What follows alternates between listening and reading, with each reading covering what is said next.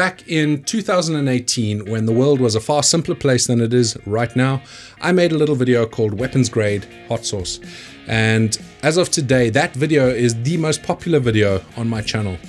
I still actually have a bottle back here on the shelf. It's been there for the last 2 years. And that's just testament to how fantastic fermentation is. Look at the color of that. It's still brilliant. And I wouldn't hesitate to use it. It's still looking perfectly healthy. But I thought it was about time for me to make another batch and take the opportunity to actually show you how you yourself can make a super hot sauce, kind of like this one. The problem you have when you're making hot sauce, especially with the super hots, is depending on the variety that you're growing, it can take a long time to get enough of those chilies to actually create a proper fermentation. And in this video, I'm going to show you how you can do that using frozen peppers. First things first, let's step back a couple of months, back in November, when I went and picked a few of my peppers to actually create the starter to make this a success.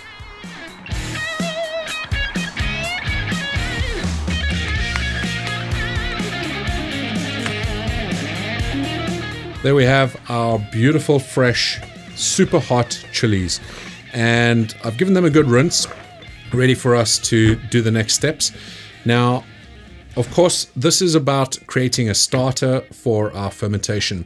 I've been freezing my super hots for the last couple of months, and we need some fresh ones to be able to start off the fermentation before adding in the frozen ones. So these ones here, what you can see is that I've left a lot of the stalks on. Now, I'm actually going to leave the stalks on a few of them. I'm not going to leave all of them. I'm going to take some of them off. But the stalks, they contain a lot of the lactobacillus, especially on the calyx, this little bit down the bottom here, where it connects to the chili. And you want to keep that on there just so that it has a little bit more of the lactobacillus so that the starter kicks off a bit quicker.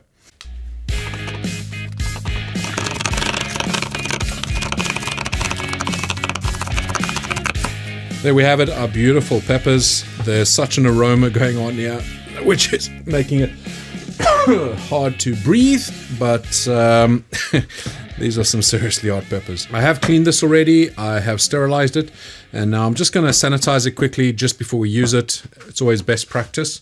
You can have a look. I'll link up above to the video that I made about cleaning, sterilizing, and sanitizing.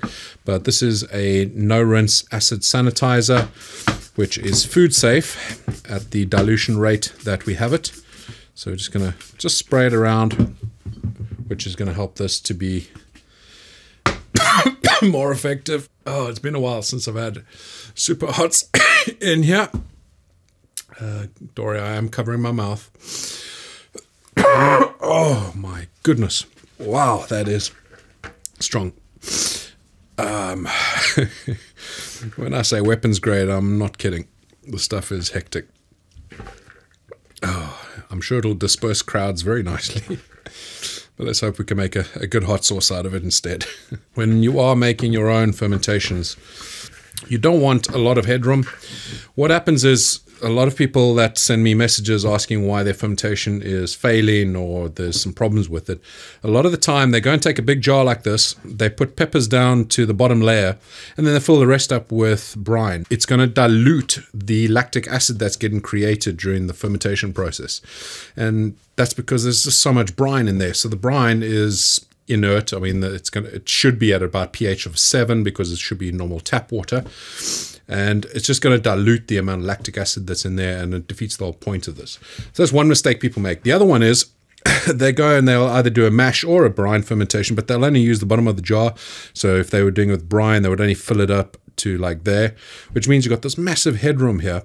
And that means there's a lot of oxygen in there that could potentially create some harmful pathogens, or at least allow the harmful pathogens that might be in here, or bacteria, to grow because they use oxygen. You want to get rid of as much oxygen as you can from here by reducing the headroom.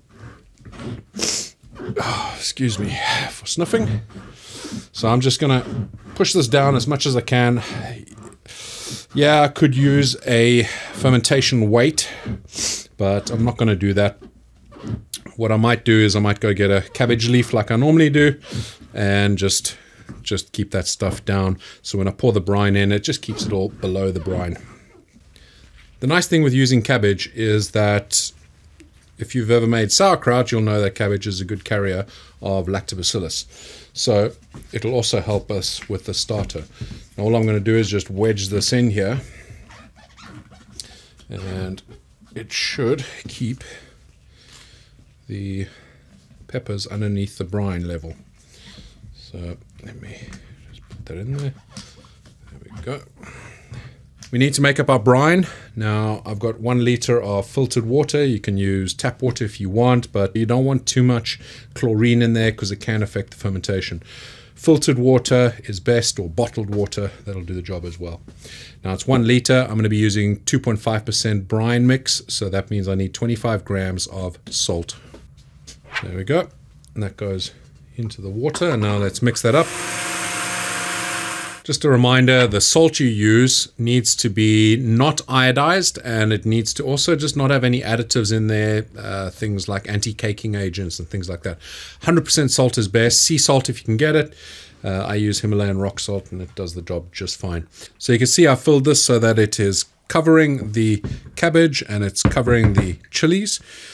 It has come up to there. I'm not going to go any higher than that, because if the bottom of this touches the liquid, this thing is going to pressurize and it'll actually push the liquid up through this. So you don't want that to touch the liquid. Of course, this is cleaned and sterilized. I am just going to give it a quick spray with my sanitizing solution just to be on the safe side. We don't want to ruin our lovely pepper fermentation. So I'm not going to put any liquid in here just yet, because I need to just make sure that as much of the air is out of here. So that should be okay. Let me put a little bit more, because it's probably going to let a few more air bubbles out. If you haven't done a fermentation before, what is going to happen is it's going to release lactic acid, which is what we want. That's going to preserve our chilies and also give it a bit of a tang, kind of like pickling it a bit. And it's going to transform the flavors, give it an amazing taste. The other thing it does is it releases CO2. And the CO2 is going to produce air bubbles similar to what we just saw. That's going to happen again when the CO2 starts getting released, and you'll see bubbles start forming again. And it could potentially push this stuff up and into the airlock. So just keep an eye on things. I'm just going to pull the airlock out a little bit more, just so that it's not poking out too far. There we go. Okay. That is ready to go. Let's go and stick that inside the Ferminator, and we're going to come back to that in probably a week's time, where we're going to start adding in the rest of our frozen super hot chilies.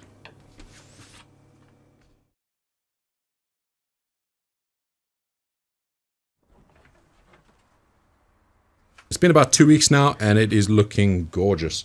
We can see that the brine is a little bit cloudy, and that is perfectly normal. I do get that question quite a bit when people are fermenting. The whole point of doing a fermentation is that you want your lactobacillus to reproduce, and that's all you're seeing here. It's the excess lactobacillus that's in here. Some of it's dead, some of it is still active, but that is perfectly normal. So you can see a lot of bubbles rising to the top still. That's the CO2 that gets produced during the fermentation process. This here is going to be used as a starter for the rest of the fermentation, for things like this. So here are some frozen peppers that I've been collecting over the last week or so, and I've got plenty more of these. These here are my 7-pot primos. I've got another couple of kilograms of these guys, and that's going to be adding a ton of heat. We've also got some 7-pot habaneros, and as well as marugas, and these brown ones are maruga choc, and again, these are all super hot. So this is going to be a scorcher. We're going to be shaking things up a bit. We're going to be changing from a brine fermentation to a mash fermentation, and there are some core differences between a mash and a brine fermentation beyond the obvious. The fundamental thing here is to remember the salt measurement. When you're doing a brine fermentation, you're measuring the amount of water that you're using, and you're adding in 2.5 to 3% salt for the weight of the water, not the ingredients that are inside the brine, the actual thing that's getting fermented. When you're doing a mash fermentation, you're going to be adding salt as a percentage of the weight of these. You're increasing the surface area of this, and the protection for things like pathogens and stuff like that the salt is helping with needs to coat every little aspect of these chilies. When you're doing a brine fermentation, obviously the salt is within the water, and that brine and salt is able to cover over the peppers and protect them perfectly fine. When it's mashed, obviously it's a whole different story. If I add these into this without adding any salt, we're actually diluting the salt. You want to keep the percentage around about 2.5 to 3%. No more than 6%. I know some people like to go a bit higher and they go up to like 4.5, 5%. That's fine, but you find yourself a little bit limited later on when you're trying to make your sauce because it might turn out a bit too salty. And honestly, you don't need much more than 2.5%, as you can see by the healthiness of this fermentation. Now, before we blend up our chilies over here, we're going to open this up and see how we did. Also want to give it a bit of a smell. But as you can see at the top there, that is looking absolutely perfect. That cabbage is probably quite edible. My hands are clean, but let's take that out. Wow, there's a lot of fragrances going on. So there's the cabbage. Whew, wow, that is some heat. Smells gorgeous. That is looking absolutely perfect. I'm so happy with how that turned out. Sometimes, you know, you'll get a little bit of calm yeast in there, something like that, which is actually pretty harmless, but there's nothing like that in there at all. It is just absolutely stunning. So we're going to be adding in this healthy fermentation with our frozen peppers, which, another small tip here, make sure you let these defrost for a while. You don't want absolutely frozen peppers in here because it's just going to slow things down. You want this fermentation to kick off again quite rapidly.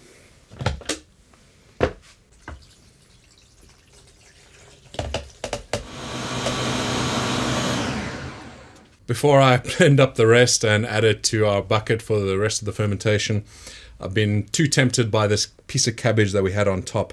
It just looks so tasty. It's not going to be as hot as it possibly could be. I'm sure it is going to have some heat, but I'm going to give it a try because I love sauerkraut, and this is effectively a sauerkraut because you're using lactobacillus, which is basically what sauerkraut is. It's just lacto-fermented cabbage. So I'm going to give this a try.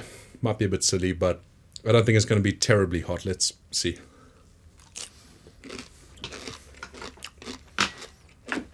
Tasty. Has got some heat, but I think it's bearable. Damn, that tastes good.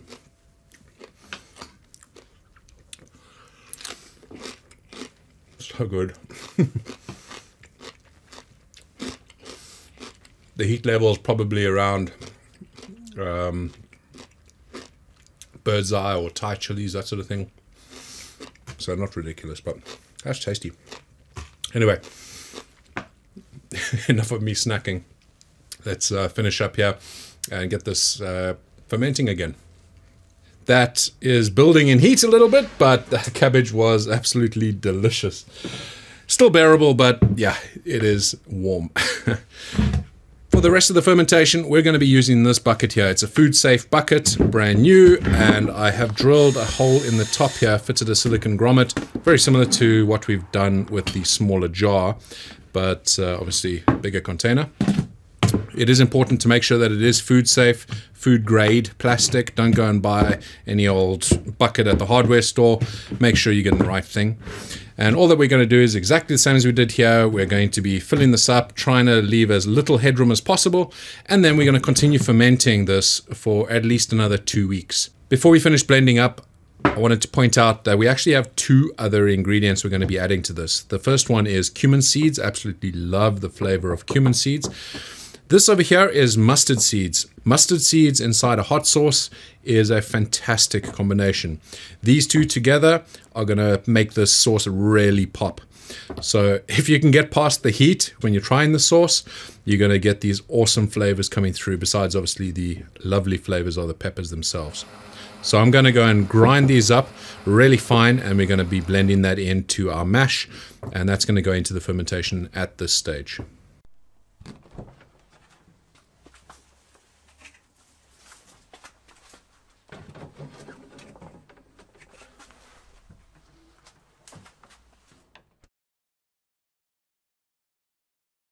As I mentioned at the beginning of this video, it is really difficult to get a good balance when working with super hot chilies, especially when the end result that you're looking for is a super hot sauce. So when I did the original weapons grade hot sauce, I did add back some of the brine, which did dilute the heat a little bit. It's still insanely hot, and it's probably too hot for the majority of people, but it did dilute the heat a little bit, and that was just to make it so that it was pourable, as you can see, quite liquidy. Compared to the sauce we've made today, this one is more of a ketchup sort of consistency, a little bit thinner than ketchup, I'd say, but that's there to maintain the heat levels. This is going to be seriously hot. I spent the day yesterday bottling this stuff, and I was in pain for most of the evening while I was trying to wash my face. It's just, yeah, it sticks to you. It is seriously hot.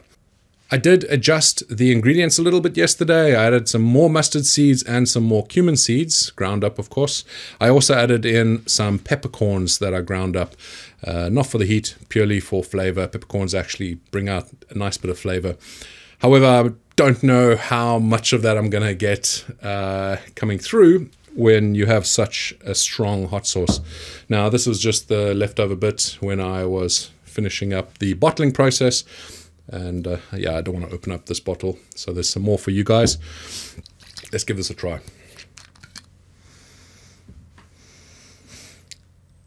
Good smell. Overwhelmingly, the smell of these hot peppers. A little bit of the mustard's coming through and the cumin, but let's give that a try.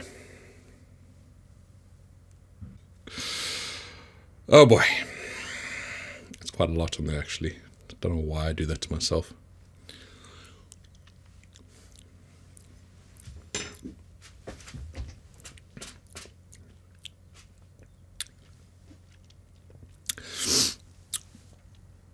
Hot almost instantly and building. There's a bit of sweetness that comes up front. Actually, the flavors are pretty good. I was worried that the heat would just overwhelm the extra flavors I've added, but I actually think it's done pretty well. That warms the mouth.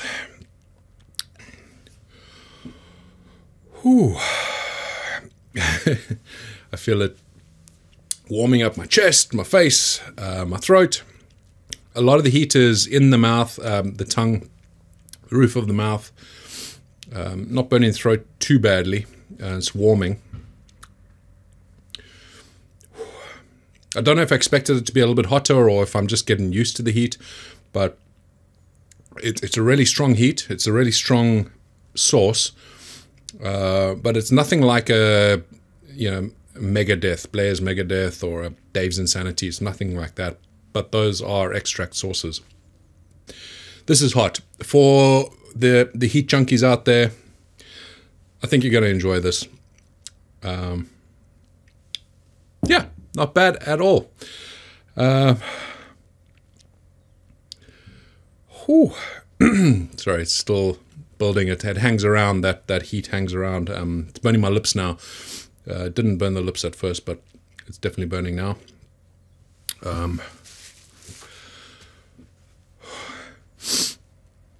Not bad. I'm interested to see what you guys think of it. Like I said, it will be up for sale in the store. Hopefully there are some left by the time you've watched this. I will also be giving away one bottle at my next live stream. So February, the first Sunday of February, I will be giving one of these away. So I'll keep one back.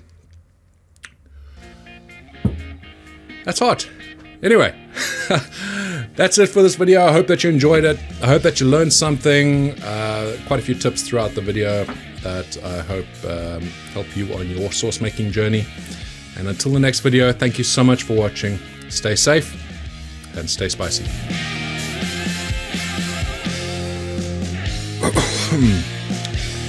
My lips are going numb. Whew.